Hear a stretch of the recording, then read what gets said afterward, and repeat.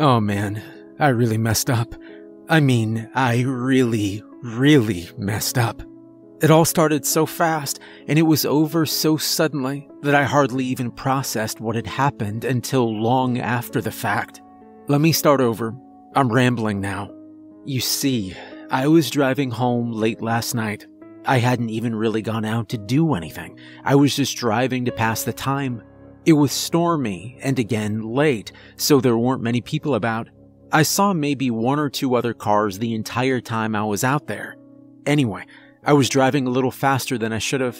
The speed limit was 45, I was going 50. The steady beat of the rain had put me into a bit of a trance, and truthfully, I wasn't paying much attention to my surroundings. My thoughts were occupied by my recent breakup, my recent loss of employment, and my budding alcoholism. That's when it happened. Someone stumbled into the road from the rain-slicked darkness beyond my headlights. By the time my brain registered that there was a person in the street, it was already too late. I was going too fast already, and I hit them. Hard. I did what you aren't supposed to do in the rain.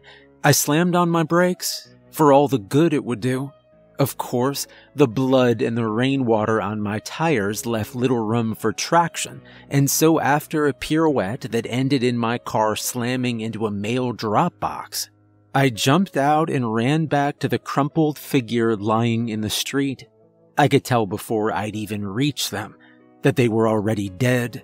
Their limbs were contorted and broken, bent at angles that caused me to wince as I traced them back to their owner, a middle-aged man with light brown skin and dark black hair. He smelled of iron and booze. Blood streamed from his wide-open eyes and mouth, and as his dead eyes met mine, I was stricken with the impression that he'd been taken completely by surprise at his sudden accident. Shit. I breathed out the curse through clenched teeth, bringing my hands to my head and shivering, both from rising anxiety and cold from the rain. Shit, I said again, beginning to panic. The first thing I needed to do was call the police. There was really nothing else I could do. With shaking hands, I withdrew myself from my pocket and slowly punched in the numbers, flinching with every slight vibration of the phone that came with each press. Okay, I whispered to myself, trying to calm down as I brought the phone up to my ear. While the line rang, I looked at the man's body again. It looked smaller somehow, like a sponge that had been wrung out. That the man's blood mixed with the rainwater and began to flow into a nearby drain certainly didn't help with that awful comparison. I turned away, the sight of the man I'd just killed causing revulsion in me, that revulsion bringing with it an overpowering guilt. This was a life I'd just ended, a life that would have continued if I'd never climbed into my car and decided to go for a cruise. What right did I have to feel repulsed even by the sight of him? Was it that I should be spared the burden of witnessing the consequences of my actions? My stomach turned, my head throbbed, my joints ached in the cold, but still, I couldn't bring myself to look back at the body. Instead, I simply stared at my car. There was a slight dent on the rear passenger side door where it had hit the drop box, but beyond that, it was none the worse for wear. What really bothered me, however, was the blood on the hood and on the tires that I could see. It was everywhere, like it'd been sprayed all over the car from an aerosol can. The rain did little to wash it off. I could see rivulets of crimson streaming down the front and sides, but it seemed an endless font of blood from which they came. The sight caused me to gag, and I instead stared down at my feet. The phone was still ringing. Why wasn't anybody picking up? I waited for a few more seconds, then hung up and dialed again. When no one picked up, I dialed a third time. Then I finally heard a click. 911. What's your emergency?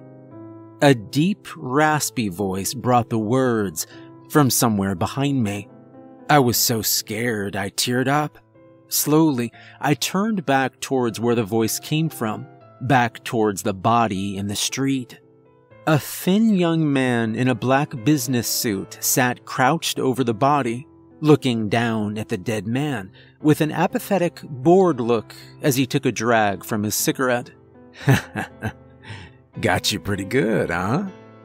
He looked up at me, his mischievous smirk causing his cigarette to roll to the other side of his mouth.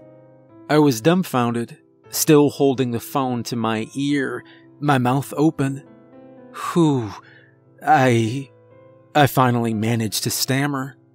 It's not, I was just... The man frowned, holding up his hand to stop me. Easy, kid.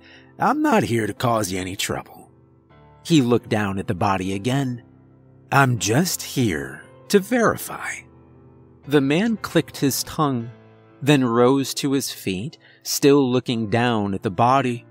I simply stood there, still holding the phone up to my ear like an idiot. I watched as the mysterious suited figure looked around for a few seconds, finally laying his eyes on my car. He began walking towards it, glancing back at me over his shoulder as he went. You know, there's no one coming. You can put your phone up now. This'll be quick. I did as he asked, somehow feeling like he was telling the truth. No one was coming.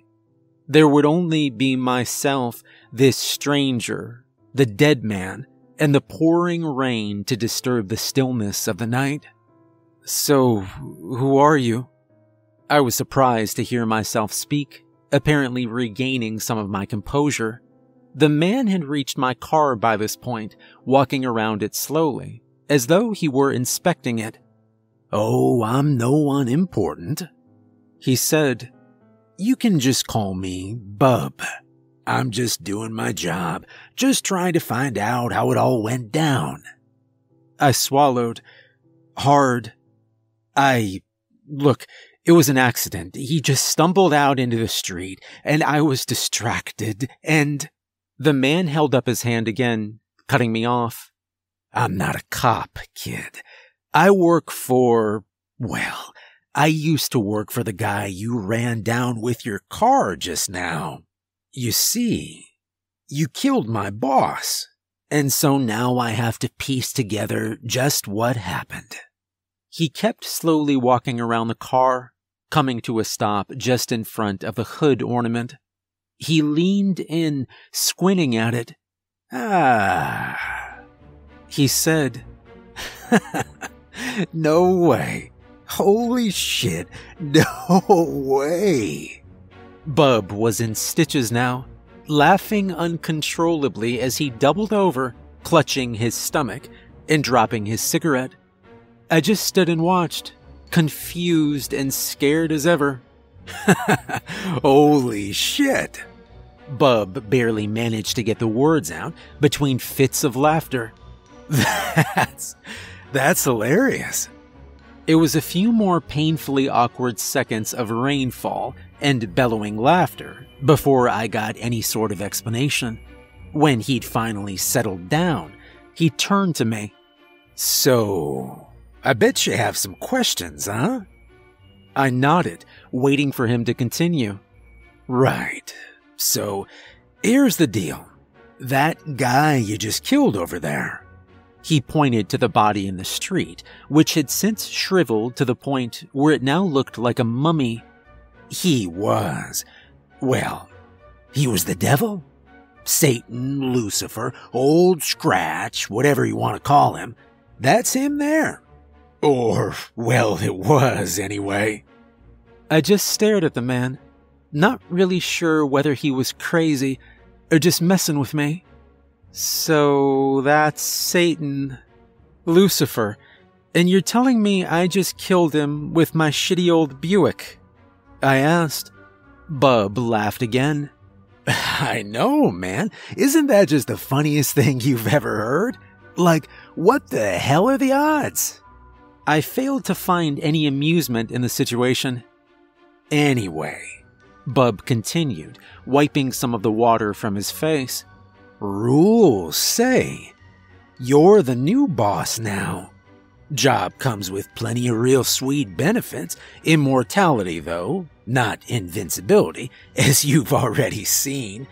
Pyrokinesis, limited precognition, psychokinesis, teleportation, flight, immunity to illnesses both terminal and mundane, immeasurable wealth, mind power, demonic possession, summoning of servants both mortal and immaterial, dominion over... Wait.